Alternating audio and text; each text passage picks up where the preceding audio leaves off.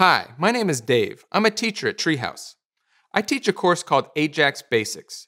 Ajax, or Asynchronous JavaScript and XML, is a way to use JavaScript to talk to a web server, get back a response, and update a web page, all without loading new web pages.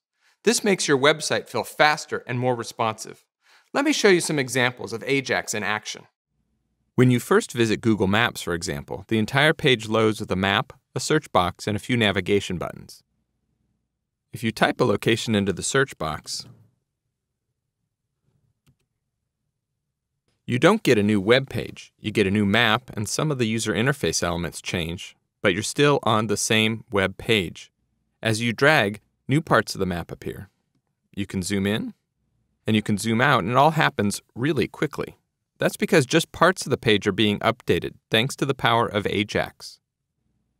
Twitter is another website that takes advantage of Ajax.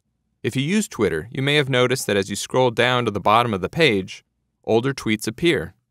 It's a page that never ends. That's all thanks to the power of Ajax loading more tweets whenever you scroll to the bottom of the page. New content without loading new web pages.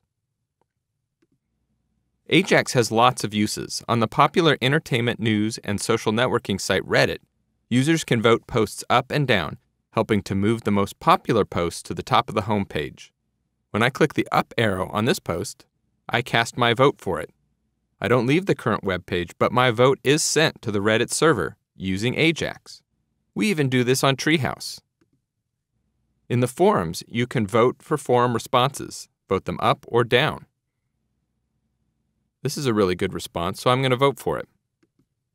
Again, Ajax is used to send the vote to Treehouse's servers.